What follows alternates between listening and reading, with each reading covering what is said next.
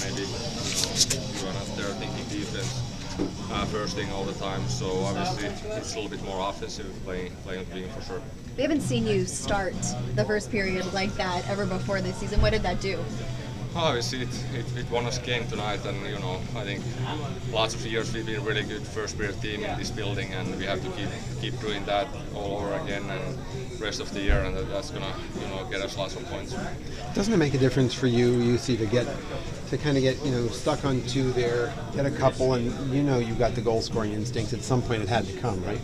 Yeah, obviously, I think every goal scorer, they lots of times come in bunches, and sometimes it's lots to do with the confidence too, and when the first goes in, you get a little bit more confident. And I think the biggest thing is, and it goes by myself, that I need to shoot more. And today I was maybe some other game I would probably look for a pass, but now I just kept shooting, and hopefully it was good to get 2 goals, get a little bit more confident. Hopefully I can keep scoring. Thank you, appreciate it. Thank you.